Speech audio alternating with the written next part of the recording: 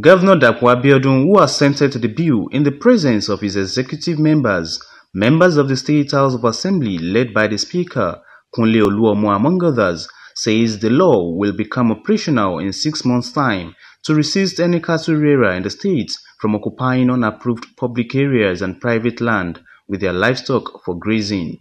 He said the new law will, among other objectives, reduce cases of farmers and others' attack and boost legitimate livestock operations. Particularly for us in Ogun State,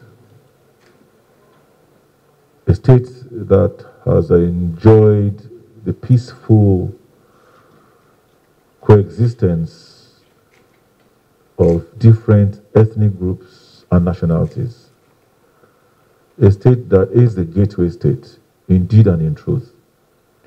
It is important that we continue to find ways and means to ensure the peaceful coexistence of all persons that have come to live and work in Ogun State, to live in Ogun State and work elsewhere, those that have come to live here and play here.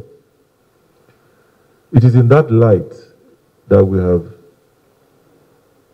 deliberated, considered, and decided to sign this bill into law.